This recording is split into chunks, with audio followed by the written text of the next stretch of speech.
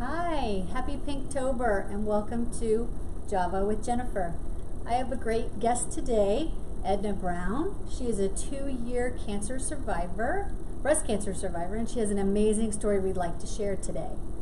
I am the breast cancer navigator here at Halifax Health Center for Oncology, and I just can't wait for everyone to hear your story. Alrighty.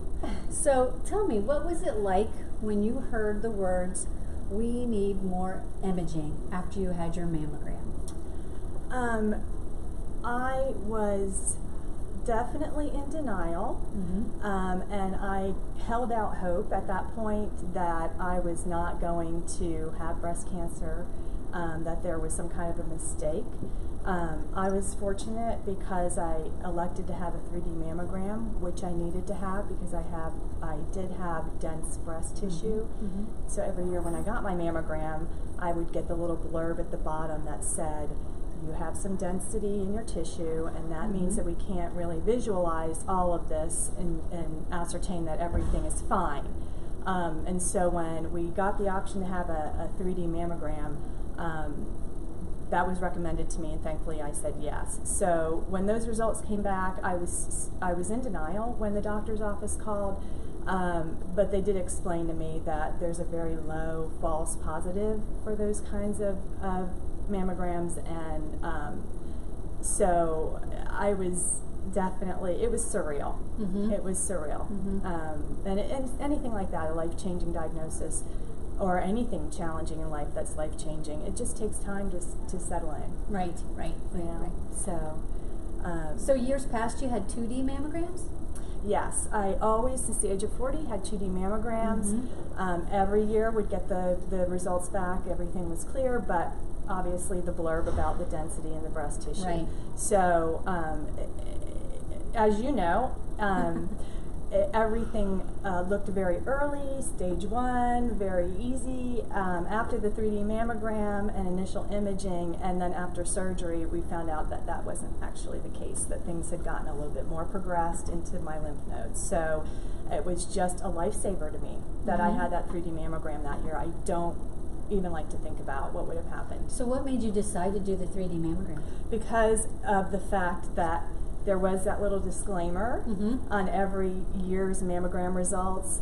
I just thought, I just need to be sure that everything is okay. Right. Now we have the technology to kind of do that cross-section view of the tissue. Why would I not do that? So it does add only about 7 seconds to your mammogram when you choose the 3D mammogram.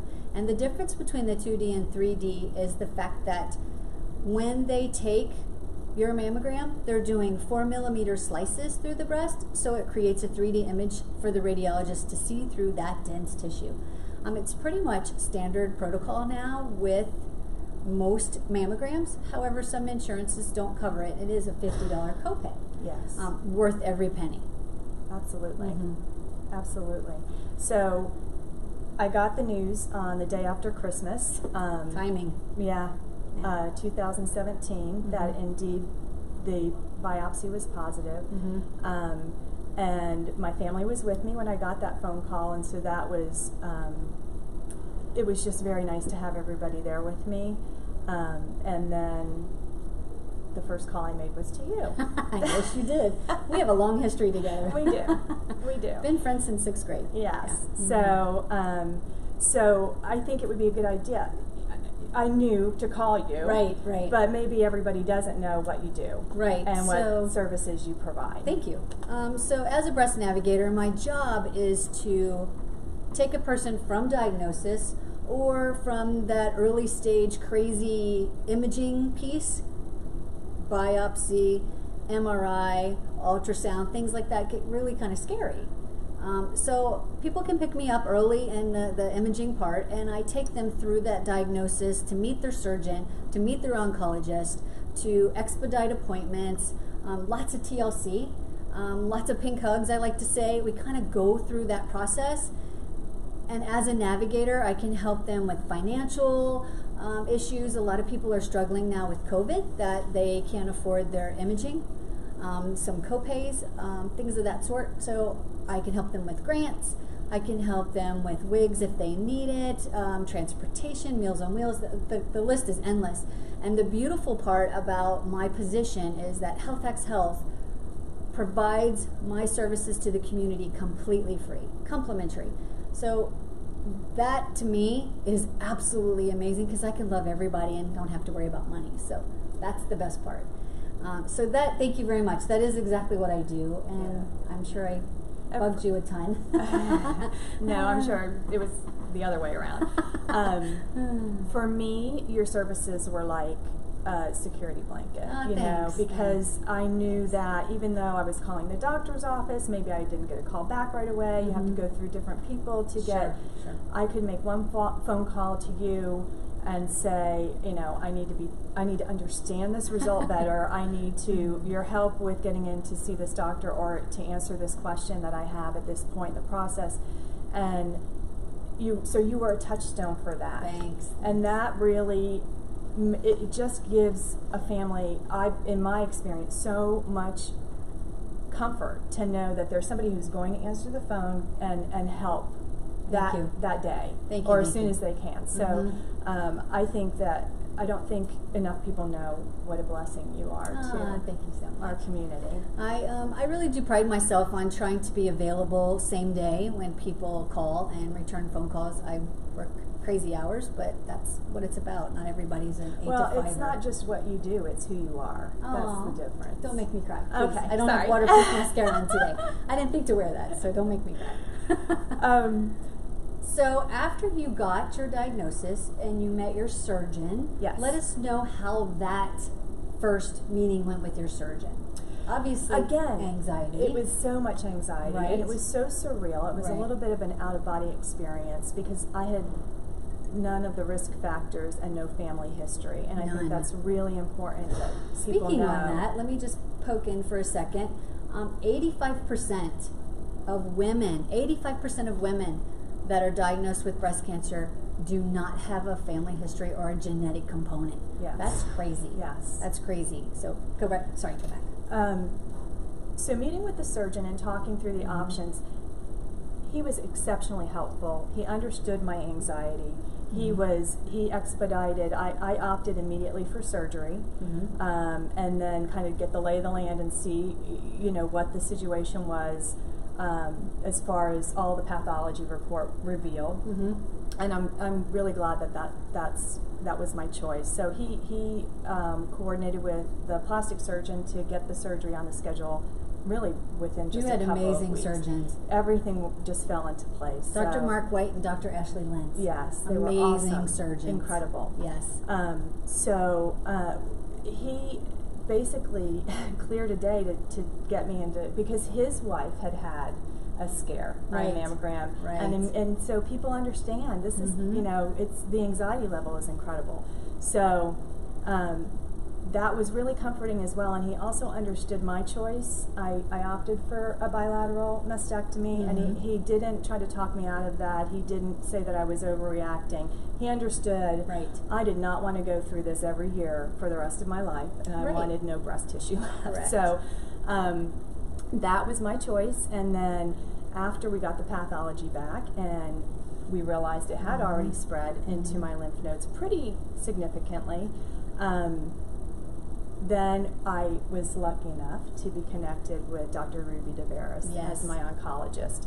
And total rock star she is. She is incredible. Yes. Love her. And I went to get a second opinion at Mayo because chemo was recommended as well as radiation. I wanted to make sure, it was a pretty tough chemo. I wanted to make sure that it was really necessary. Sure.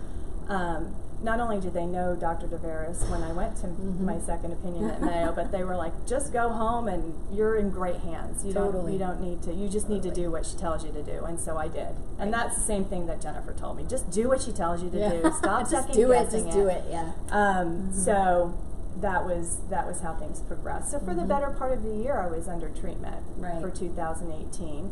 Finished treatment, just celebrated my 2-year anniversary in remission, and I finished in 2018 right before the Making Strides Against Breast Cancer walk, so I was able to get my survivor medal.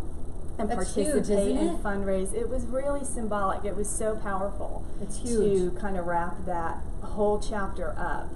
And here's your survivor medal, and then, you know, just kind of feel like, okay, Better than Olympic gold. It is. No kidding. So that was my journey, and so since that time, I've been volunteering in the community as an advocate and as just a support person. Right. I am a counselor, so I try to work with breast cancer patients as much as possible. And I also volunteer my time with American Cancer Society and Making Strides Yeah, I against kind of breast cancer. voluntold you. Yeah, Not really. I was maybe a little roughly recruited. Recruited. So I said, you'll be perfect. We'll have so much fun together. Let's do this. I'm the survivor chair for the Making Strides here locally, and she's like perfect to help me with stuff. And quite frankly, I think you do a little more than I do when it comes to boots on the ground.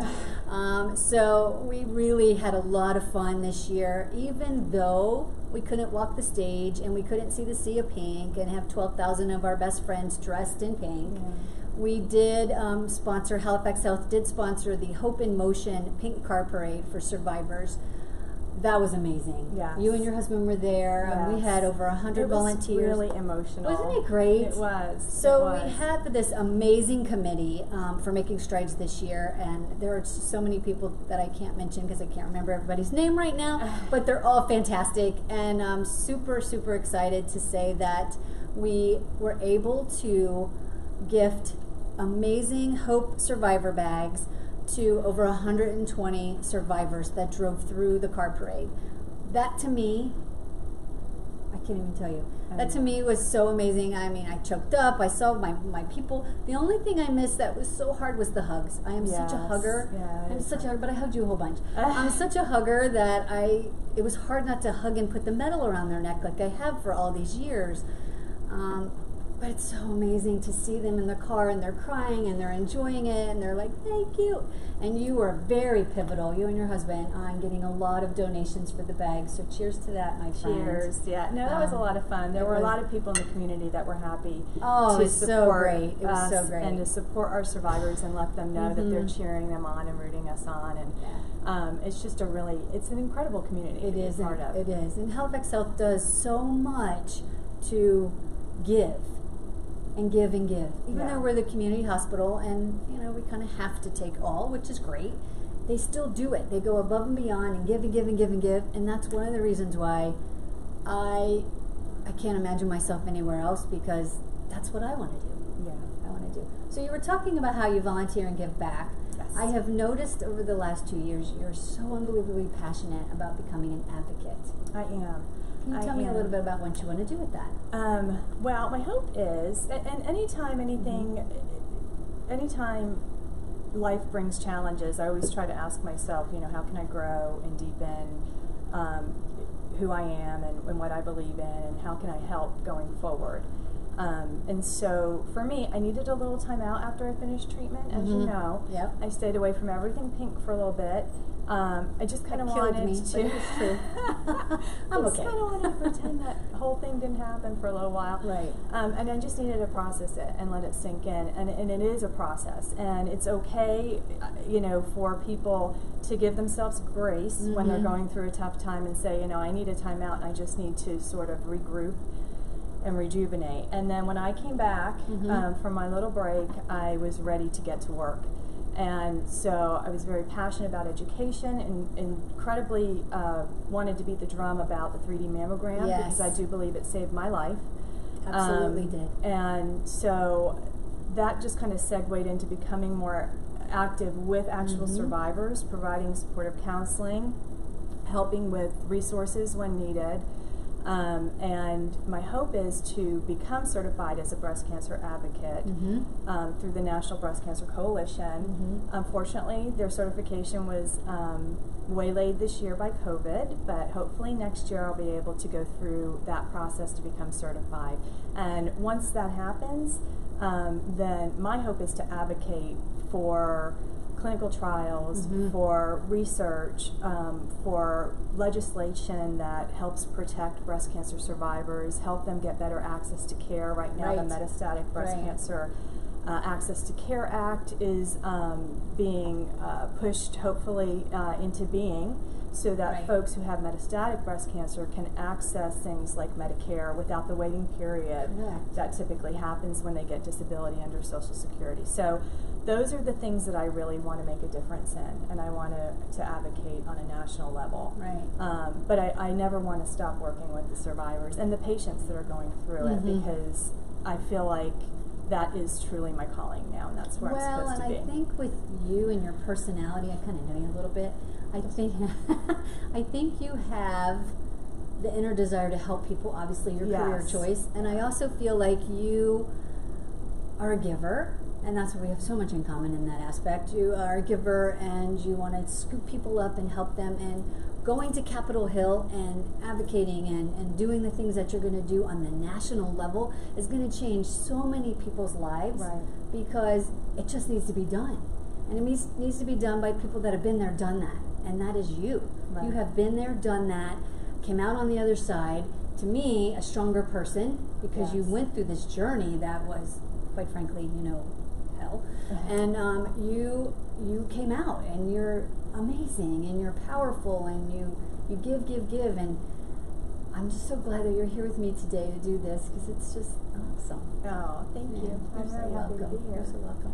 I agree. I think that, for me, I'm on a medication now that if it weren't for people before me that went through clinical trials and offered to do clinical trials, Correct. I wouldn't even have available to me. And it gives me a very, very good chance of never seeing breast cancer again in my life. Right. So, Right. those are the kinds of things I think, well, how much further can we go? We can find a cure. And why That's should the we goal. shoot lower than that? Let's Right. go for a cure. Go for gold. So, yeah, go for Go for gold. pink. Yes. So those are the kinds of things I'm looking forward to being involved Right. in, and Right. hopefully making a difference for the women that come behind us, for our children, for Right. our grandchildren. Exactly. So, Exactly. For years yeah. to come. Yeah, absolutely. It's great. It's great. So let me see. I have a few questions here. I just have one more I want to ask you. Okay. When you had your treatments, any tips for women that are facing chemo or radiation, these appointments with their doctors, any tips or anything you'd like to give them if they're just starting their journey? Absolutely. So depending on if you are in a situation where you're facing more than surgery, chemotherapy and radiation, what was very helpful to me was reaching out to, and immediately when I spread the word in my support group that what my path was going to be, I had 4 or 5 friends who were survivors of various cancers calling me and saying, Right. let me tell you what helped me. Let me tell you, I don't know what kind of chemo you're going through, but let me tell you what some of the side effects were for me and how I alleviated those. I reached out to you, connected to an oncology nurse Right. through you, and she was able to say, okay, we're going to build your toolbox. These are some of the side effects. We don't know which ones you're going to have until Right. you start treatment, but you want to have these things at home and on hand. And so there were a lot of very practical things that I could do to just have, just buying a soft toothbrush, because chemo can hurt your gums, and having things like either a diuretic or an anti-diarrheal or a laxative on hand, because some people have problems with their digestive system. So just little things like that gave me a feeling of, okay, I'm in control of some of this. Right. I can prepare. I'm kind of a little bit of a control freak, I'm not gonna lie. So having that knowledge, that was key to me, and feeling a little bit empowered, that was key to me. Right. Because it's uncharted territory. Most people don't go through chemo in their life, hopefully. No, I agree. So, or those kinds of things. So it was definitely something that gave me a feeling of control and helped lower the anxiety level, because there were things that I could do. So I would say to reach out to those resources and educate yourself. Build your support system, because you have a lot of friends who've had cancer and gone through treatment, and they know what you're facing, and they're going to be there for you. And so that was the most helpful for me. And then just kind of, keeping myself connected even though I wasn't necessarily able to go out and do all the things that I was doing when I Sure. wasn't in treatment, Sure. staying connected to my community. And Right. actually social media is really good for that purpose. I had a lot of support. I agree. I agree. And that helped a lot too. I totally agree with that. Yeah. Great. Thank you for those tips. They really matter. Yes. And the one thing, if I can add, you have to give yourself permission Yes. to be angry, to be sad, to grieve, to sleep, to not do housework, to just take care of you. And that's one of the hardest things, first being a control freak, and second being a woman, Yeah. because we do everything. We're Yeah. moms, we're wives, we're daughters, we're caretakers, we do, and then you get derailed. And the one thing you have to do is say, okay, I have to take care of me. Right. I have to literally take care of me. Yes. And that is something that I say quite frequently to my patients sitting across from the desk. Now it's time to take care of you. And spouses will come and they'll say, I got you, honey, but we don't like the way they fold the towels, and we don't like the way they put the dishes away, and we don't like, but we have to allow them to help in their way. Yeah. And they're just as afraid, they're just as scared, they're just as anxious. Maybe not quite as much as the patient, but they're in their own way, they're terrified. Absolutely. And we need to remember caregivers need just as much love, and they need it in a different way because they want to try to help, and they just need to be educated on how to help. Right. So communication is super important Yes. in a family unit and your support group, Yes. your personal support area, because you don't want to lash out just because you don't realize you're doing it. Right. Right. And you and Absolutely. Ron are amazing. You guys are. Yeah. I'm very lucky. I'm He's very a- lucky. Oh, he's an amazing guy. Yeah. You're very, very lucky. Yes. Yeah. So, Yes. but it is hard to ask for help. That was Mhm. one thing that I learned, and one of the tips that was given to me: ask for help. You know, stop being the Right. strong one. Stop being the capable one. Right. Allow yourself to Exactly. be the one who needs Mhm. the support and needs the help. And that was difficult. It is hard. You It's know, very hard. especially with even though my boys were young adults at the time, allowing them to be there for me emotionally and not just Right. putting on a brave face all the time was probably one of the most powerful. Well, moments. and one of your sons is a physician. Yeah. So that had to be a little bit challenging because he wanted to probably take care of mom. We actually had a boundary around that because of the fact that he understood probably more than he wanted to. Yeah. And so it was a little bit like, okay, we're going to do ignorance is bliss on the medical side. He did involve himself when it came to deciding on the treatment plan, but after that, we kind of decided it was all going to just be mom and son and not mom and doctor son. That's good. And That's good. he was there for me emotionally, but he let my doctors do their job. Oh, that's good. That's probably hard for him, but that's good. Yeah. I think it was a relief, actually. Oh, okay, that's good. That's so good. So yeah, that's great. Yeah. That's great. Well, one of the questions you had for me was, what is the most challenging part of your job? Yes. All of it. So one of the most challenging parts of my job, I would say, is really just having a patient understand it's a speed bump. It's not going to be a joy ride, but it's a speed bump, and we can certainly get you through this. Yes. That is a very challenging part. It is. It's a very, very challenging part. And the most joyous part of my job is the sigh of relief of hearing the bell ring when you're done with treatment, or just watching the look on their face change when they realize, I got this. Yeah. I'm Wonder Woman. I can handle this. If you've been in my office, I have a wall that's covered in beautiful artwork, and one of my pieces on my wall is a Wonder Woman. And I tell patients when they're like really, really angst, I say, turn around and see that? That's you. You're a Wonder Woman. You can do this. You just have to believe in yourself. And that, to me, when they finally see that and say, I can do this, it's not that hard. Yeah. I can do this, I got it. It's such a wonderful feeling. Yeah, and It's you a- don't feel like that at the beginning, and that's No, okay. you don't. Because it is such an unknown at the front Right. end of it. Right. And that's the other thing. You have to, at some point, you do sort of accept, okay, Mhm. life's different now. Right. But it's absolutely, you're in control of so much more of this process. Correct.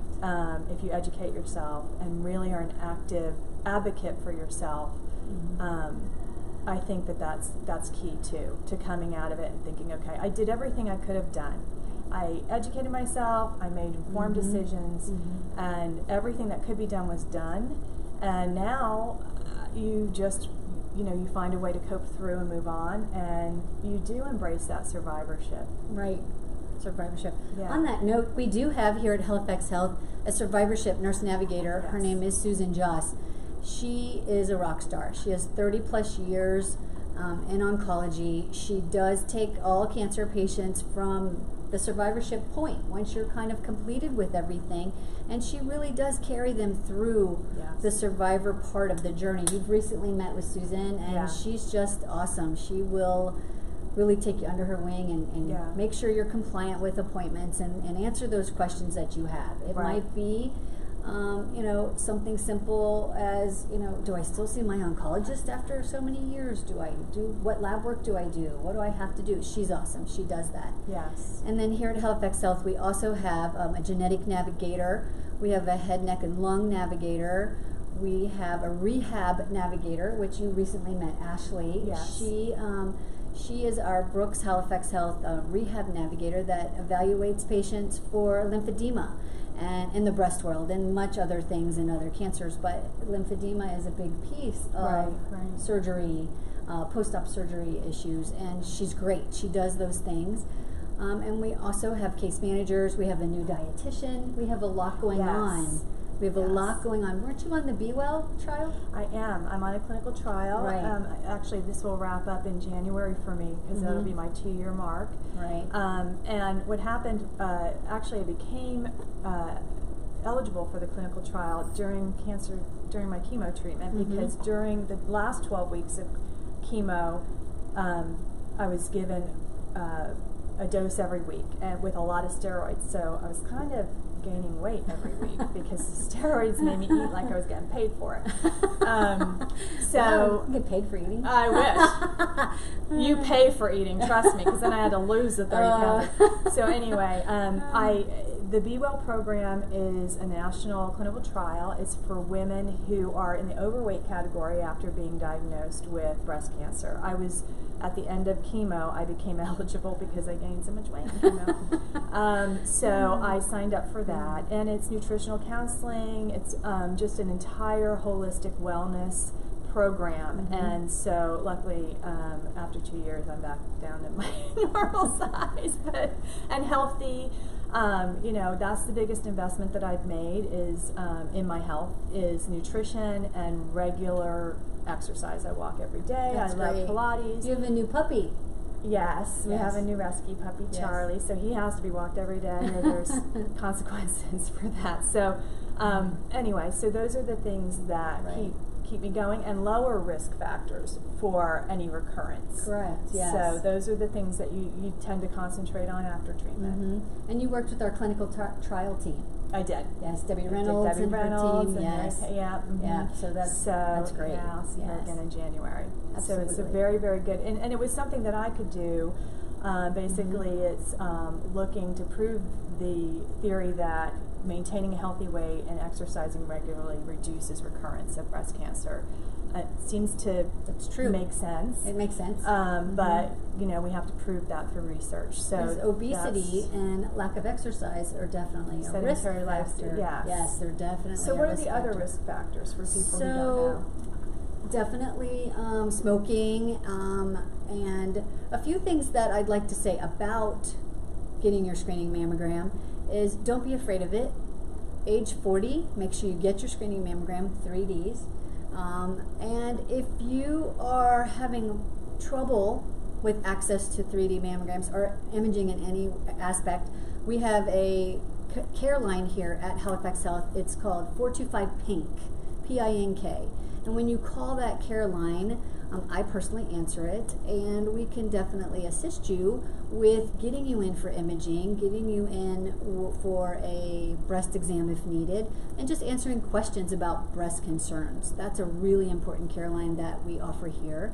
We also have a 425 lung care line for any lung cancer patients or lung concerns. We have that care line as well. That's the beautiful part about Halifax is we offer these services complimentary, and I Right. love that.